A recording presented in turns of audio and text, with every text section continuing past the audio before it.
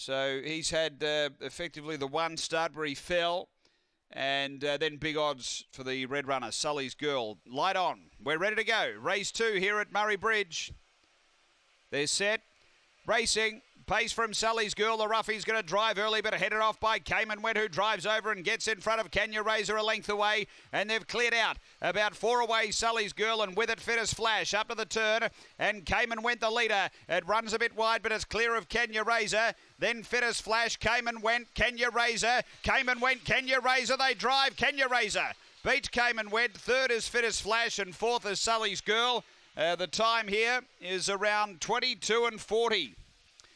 After the running of race number 2 and number 8, Can You Razor along the inside.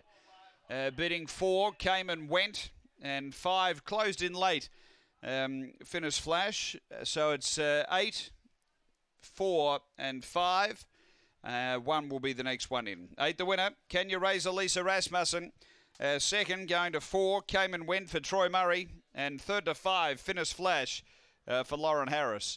So it's 8, 4, 5, 22, 37 after race 2 here at Murray-Bridge.